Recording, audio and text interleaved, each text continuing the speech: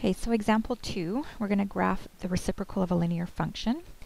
The function that we will consider is f of x equals 2x plus 1. This is our linear function. So we're going to take a look at what the reciprocal of the function is. Then we will determine the equation of the vertical asymptote for our reciprocal function. And then we are going to graph f of x, our original function, and its reciprocal. So, if f of x is equal to 2x, the reciprocal of y equals f of x is y equals 1 over 2x plus 1, so 1 over our function. The vertical asymptotes occur at any non-permissible values of y equals 1 over 2x plus 1, so we are going to determine our non-permissibles. So remember, with rational expressions, whatever's in the denominator cannot equal 0, so let's find out what x can't be. So 2x plus 1 equals 0, and so 2x is equal to negative 1, x equals negative 1 over 2. So this is our non-permissible value. And so the non-permissible value of x is equal to negative 1 over 2. Okay, and I would like you to note also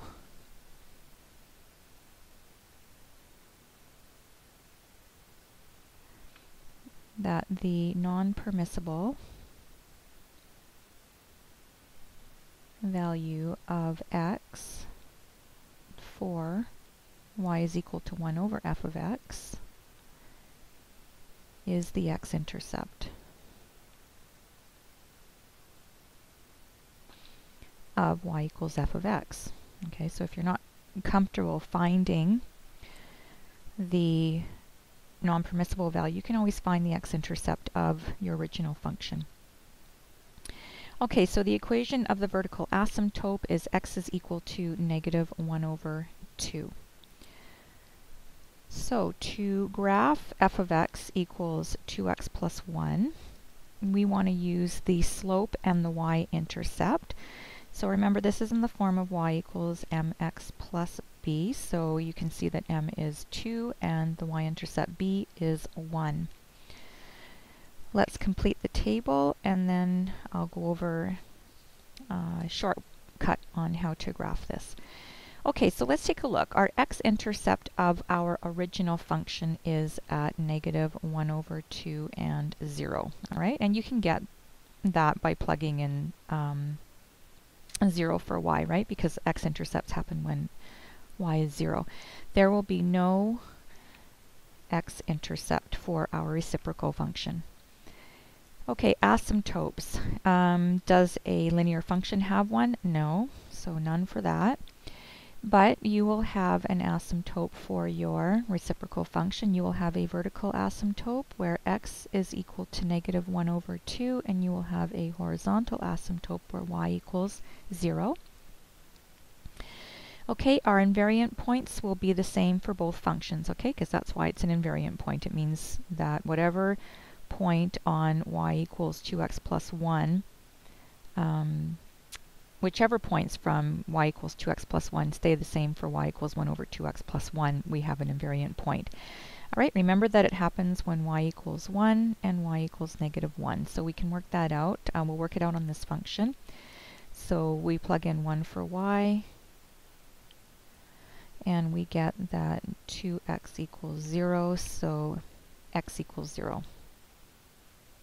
Okay, so we have an invariant point where x is 0 and y is 1. Let's plug in negative 1 for y. Solve for x, and we get another point at negative 1 and 1. Okay, and so the same would be true for our reciprocal function, 0 and 1, and negative 1 and 1. Okay, so what happens as x increases to the value of y? Okay, well, if we plug in larger and larger values for x into 2x plus 1, we will find that y is going to increase in value. But that's not going to happen with our reciprocal function. Okay, so let's see what happens. If I plug in a rather large number for x, so I'm going to put in 50, then you will find that y is equal to 0.0099. Okay, and what you're going to see happening to y is that it approaches 0.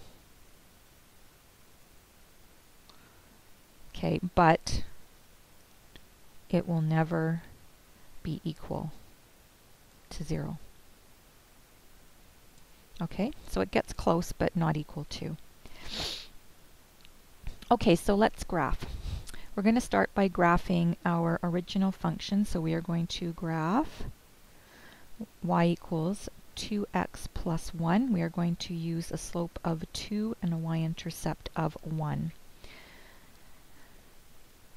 Okay, so if our y-intercept is 1, that would be right here. And then our slope is 2 up, 1 to the right, 2 up, 1 to the right, and we will follow this pattern up. And then 1 to the left and 2 down, 1 to the left and 2 down, and we will follow this pattern down.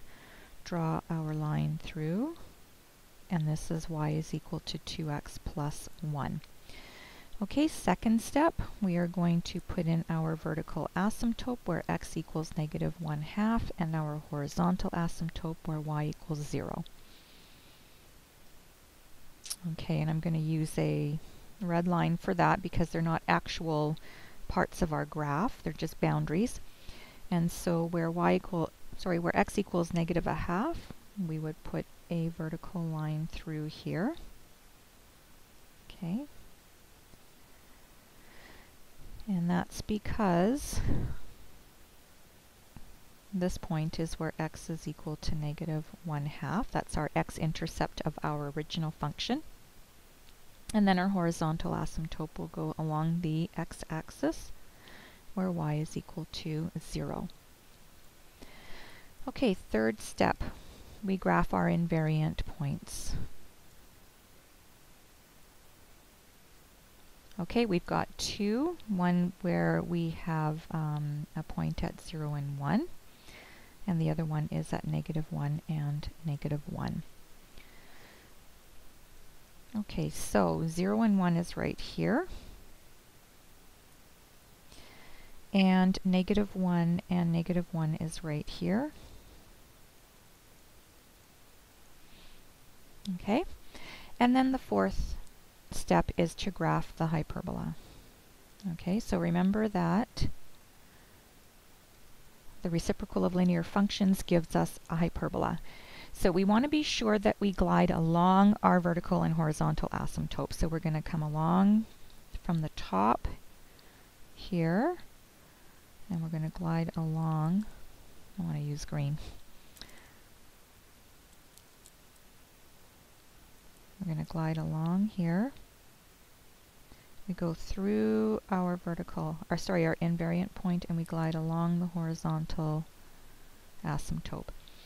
And then over in the third quadrant, we glide along the horizontal asymptote. We go through our invariant point, and we glide along the vertical asymptote. Okay? Now, to see why we glide along our asymptotes, we're going to take a look at what happens to our y values on either side. Okay, so let's start with the vertical asymptote, where x is equal to -1/2. We're going to approach from the left.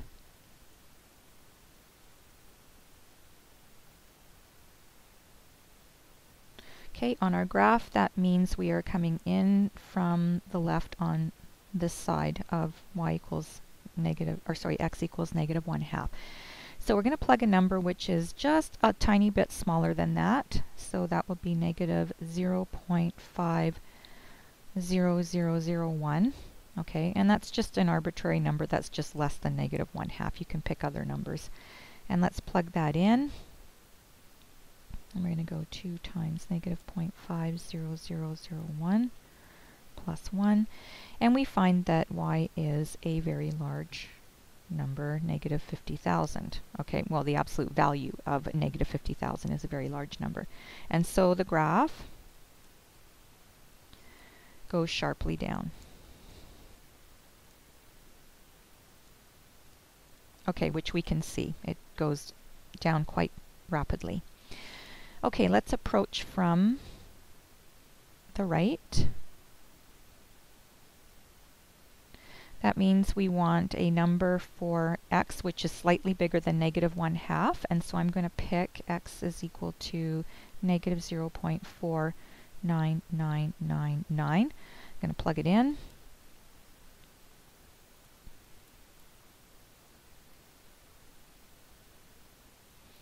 And I get a rather large positive number of 50,000. Okay, and so the graph goes sharply up. Okay, and you can see that over on the right of our vertical asymptote. It goes rather rapidly in a positive direction, and y will get larger and larger. Okay, so what you should observe from this is that when I take the reciprocal of a negative small number, it'll give me a negative big number. And if I take the reciprocal of a positive small number, it's going to give me a positive big number, okay, which you can see from the work that I've done up here. Okay, now I don't have a lot of time to discuss what happens above and below the horizontal asymptote, so I'm just going to tell you what happens. Okay, as you can see from the graph, as x becomes a large number, okay, you can see that your graph gets closer and closer and closer to the to the x-axis, and so what happens to y is y becomes very small, okay? And if you take a look on the left here, as x becomes a rather large negative number, y will get smaller and smaller, or closer and closer and closer to 0, okay, but it will never actually touch the x-axis, which is where y is equal to 0, okay? Yeah, I will have to discuss that, I think, in another video.